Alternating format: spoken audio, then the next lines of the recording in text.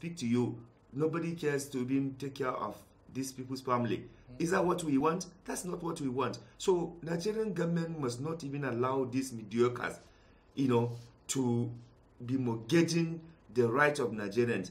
We need to value human's life. Every day people are being killed, and somebody from the army will just come and dismiss this thing. So I think it is time that the army looks in. Yeah, it is time that the army starts to stop all this responding in a haste without looking at really the content. Look at how ridiculous the whole thing was. They gave UNICEF ultimatum to leave. They didn't even know that UNICEF is a government. An intelligent person would have told you that UNICEF is even a government. Nigeria is signatory to the United Nations. Nigeria is funding UNICEF. Nigeria is paying UNICEF. The building that even UN is staying is Nigerian government that donated that. So before you even do this reaction, that you will now come and regret and withdraw, why can't you just replay it? Why can't you just have some little constraint in the way you respond? Because this is a response for a politician. A professional should not be doing that. So I'm calling on the Nigerian security, the army, to please be more professional and stop, being political. And if they have evidence of subversion, they should publish them. Exactly. Let them publish it. We are patriotic Nigerians, and we challenge them. Is it that there is no clashes happening? Or is it that Nigerians are not being killed? Or is it that Nigerians are getting the timely and adequate responses when this violence is happening? Look at what is happening in Zamfara. Look at what is happening in Bunungwari, in Kaduna. People are being killed like ants. No responses in time. In fact, as I speak to you, the people in Zamfara has been at the receiving end of these violent clashes, and nobody is doing anything, So if we then speak, who would speak for these poor people? Who would speak for these voiceless people? All right, just like you said, the army responded harshly, but they are not alone in that response. In a statement on Monday evening, President Buhari's spokesperson Garba Shehu said the federal government is increasingly concerned about the role of Amnesty International in the war against terror in Nigeria. While President Muhammadu Buhari cherishes and encourages the noble ideals on which institutions such as Amnesty International are founded, the organization's operation in Nigeria seems geared towards damaging the morale of the Nigerian military. It often appears as if the Nigerian government is fighting two wars on terror, against Boko Haram and against Amnesty International. The obvious bias and inaccuracies in Amnesty International's recent country report on Nigeria risk Amnesty's reputation as an impartial international organization. President Buhari appeals to the leadership of Amnesty International to scrutinize its advocacy in Nigeria, especially as it relates to the war against terrorism. Now, before the presidential statement, Amnesty International had rejected the allegation by the army. The army's threat to shut down Amnesty International or any human rights organization is not the solution to the negligence or the failure of the untimely response to the issue and human rights and providing security for Nigeria. Amnesty International Nigeria Chair Auwal Ibrahim said on Monday. What's the worst thing that can happen if the military now decides to shut down Amnesty International office? How are we going? Let me tell you. You see, that sometimes when you hear some of this statement, you laugh. Yeah. The army cannot shut down the operation of Amnesty International. On what basis? How will they operate? Are you going to stop us? Wait. Branded the reports inaccurate. Let them bring their facts. We are talking about fact here. We are not talking about bias. We are not talking about politics. We are not politicians. If they choose to be politicians, let them go and do. And what I want to advise some of the people that are speaking on behalf of government, they should be very careful, because today they can be talking like this, and tomorrow they too they can be victim of human rights abuses. So if you condemn, human rights organizations that are protecting and promoting the rights of Nigerians, tomorrow when your right is is undermined or is affected, then you start looking for Amnesty to speak for you. To help you out. And then let me tell you, people like Garba Show, sometimes when they speak, I just laugh. because they don't even have any access to the president to consult him on this kind of thing. What do you mean? I am telling you today. Listen, is the spokesman of the president. I say I am telling you, some of the statements that are coming are not coming from the president. They just sit down because they want to look good. By so doing, they damage even the government and they damage the president. And that is why you see there's no coherence even in the government. They will say something, president will say something. If there's a coherence, if there's consultation, if there's understanding, if they are speaking as one government, you will not be hearing what the president will say. Different. What Gorbachev will say different. What additional would say different. That is just to tell you that they are just trying to please their boss. Unfortunately, in so doing, they even damage the government. So there's no need to respond when you don't have anything to say, because you will just make yourself a laughing stock. Rafsanjani, this is a very weighty report. How could he not have access to the president before going to press? No, first and foremost, Gorbachev did not even read this report. If you read this report, we have made a balanced report.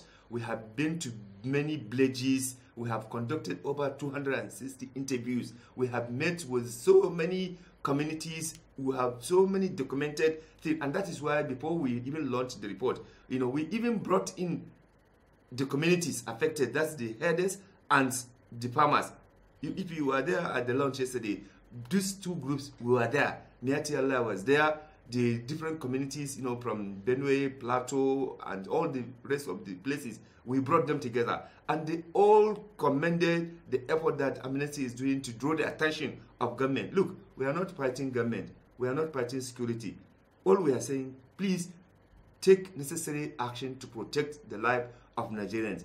I don't see how that becomes a problem. And when we come with documented evidences of negligence, pure negligence, and when even the government itself is fighting, corruption in the security sector, I wonder what show will be talking about. Is it not the same Buhari administration that is prosecuting people who have stolen money, who in the past will have raised alarm, and the same dismissal was made during Jonathan? That's what we are saying is not correct. But now the present government is now agreeing with what we are saying, because we have provided evidence. We provide them with information that, look, this is what has happened. And they are prosecuting some people now. So now, instead for them to say, okay, let's look at this report.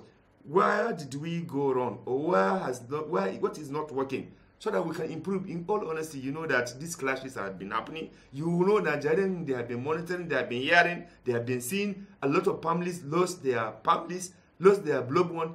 Yesterday, a blind lady was telling us she lost 22 members of our family because of these clashes. And you say we should not speak because they don't have access to coming to speak, to government, because nobody is going to listen to them. Unreported cases of killing, of both sides. Unreported? Yes, unreported cases, because you cannot be everywhere. Now, and these people, they don't have access to coming to speak. Amnesty International has done quite well in calling the government to take action.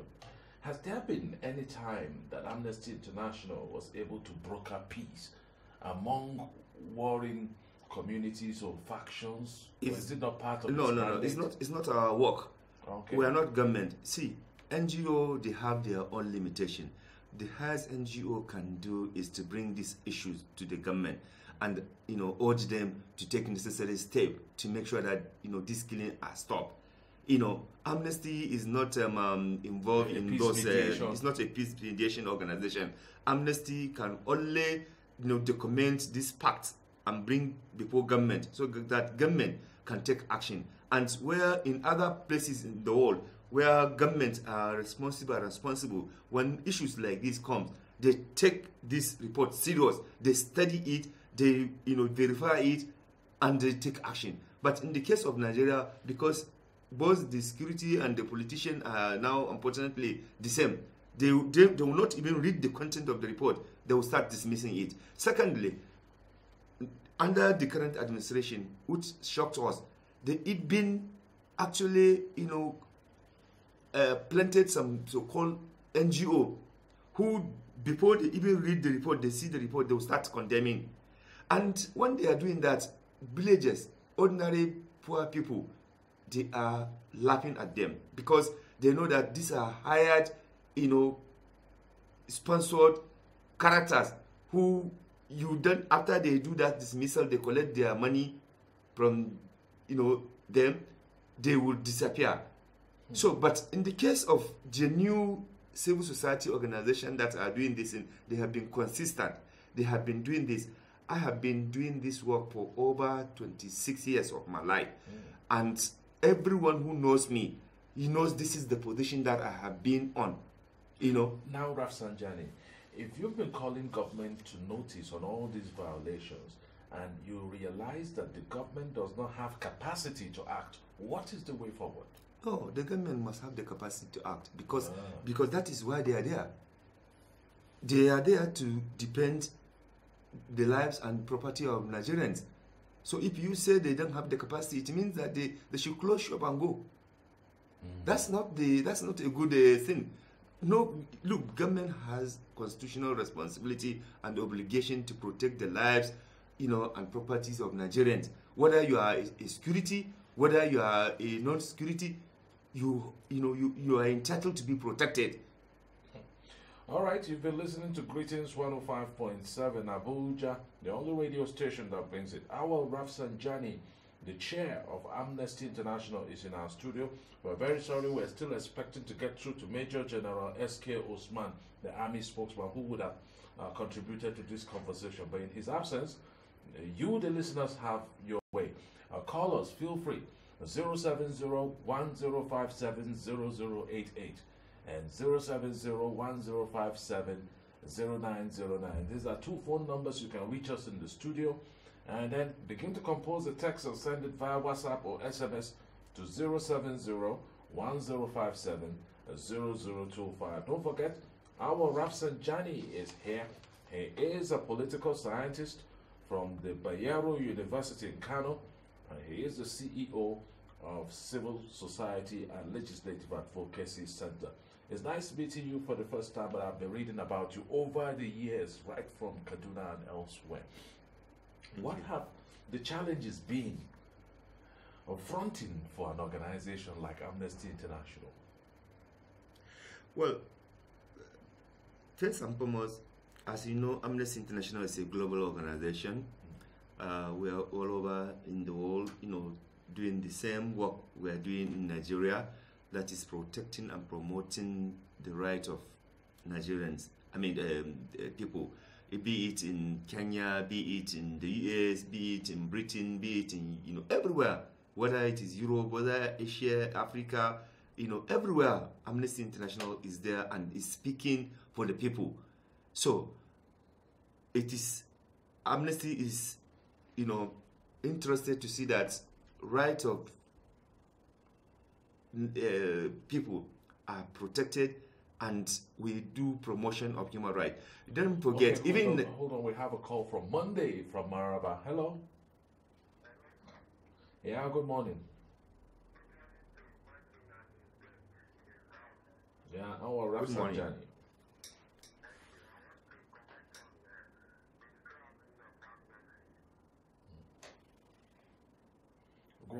Go ahead.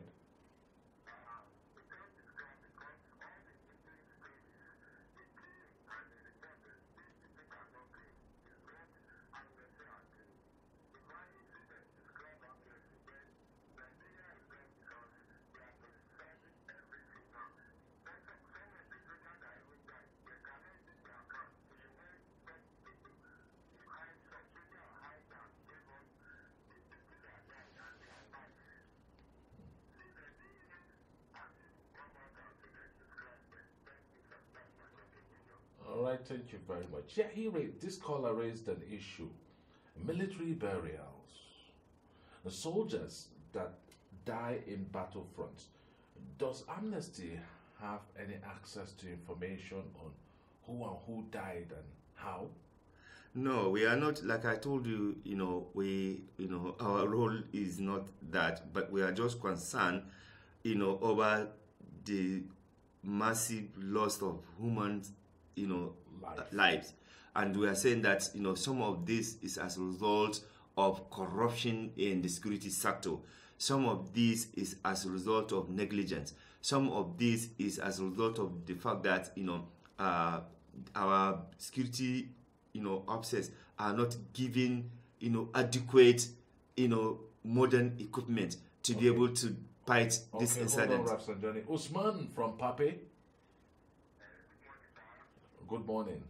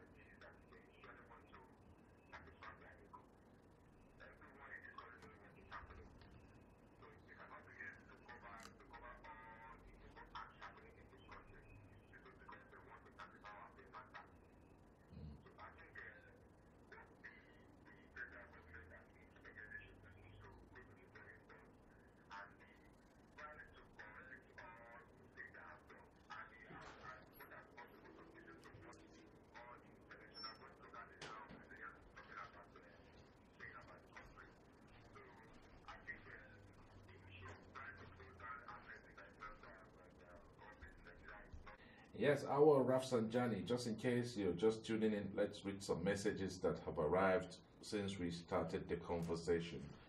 All right, good morning, Martin. We should collectively support our military and call the bluff of some of these NGOs and their local collaborators. We must not surrender our sovereignty to saboteurs.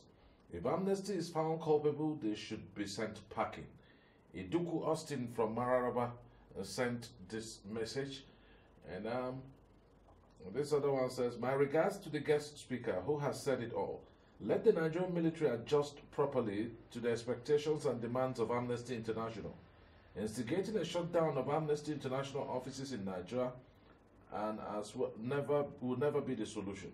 Such action would worsen our nation's image and project the government in bad light. I want to ask the guest speaker, has Amnesty International been found guilty in their duties anywhere in the world before now? Well, Prince Ugo sent that. I have Emmanuel from Maraba. No, I lost him. Please, Emmanuel, call back. And then, good morning. Peter from Pape. Our elder statesman, retired General T.Y. Danjuma, who understands military operations, cried out that the military were giving cover to terrorists against the people. And that issue is still in our minds. Well, those are text messages. And then this other message here says, good morning, gentlemen. Now, before I read that, let me quickly take this call. Emmanuel, good morning, sir. Mm.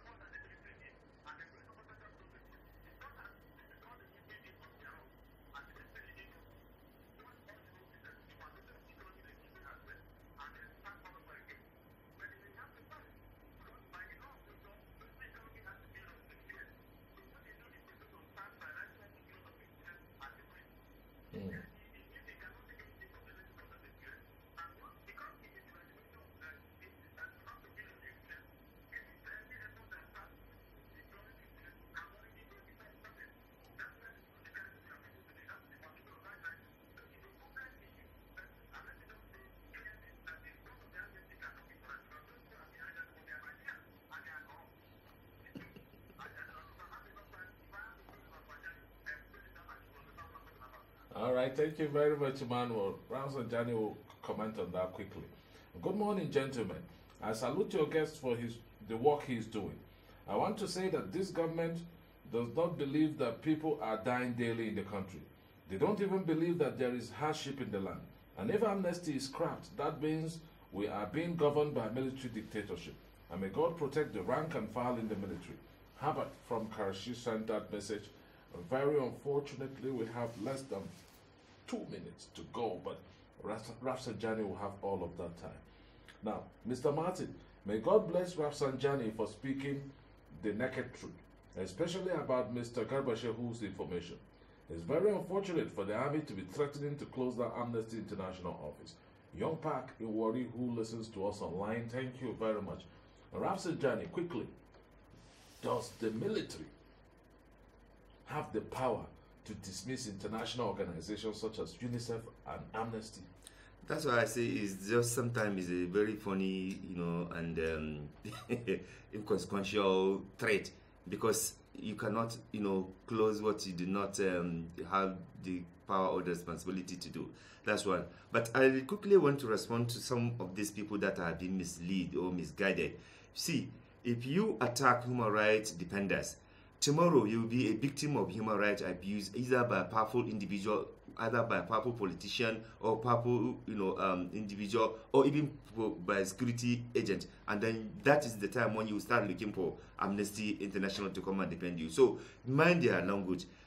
We are living in a society where powerful, they always have their way. Injustice is all over. So if you undermine the effort that Amnesty International is doing to draw the attention of government, to take its responsibility, then tomorrow you will not have anybody that will speak, for the, poor people who have no access to anybody that would, help them, protect them. So that is one. Number two, I want to make it clear again that we are not joining issue with any security, official here. What we are doing is to say, look, live up to your expectation. Take timely, action to prevent violence, because killing is not good, and we cannot continue to lose, our population, our people, just on the basis of some, in many instances, carelessness. Some of the communities that they experience these attacks, they communicated to the authority. Nobody come to their aid. Nobody come to rescue them. So it is not, we are not politicians. And for anybody who think that what Amnesty, is doing is not okay, that's fine. Wait till when they come to deal with you. Then you will now know that there's an organization called Amnesty. All right, thank you very much, Auwal Rafsanjani, for coming. Rafsanjani.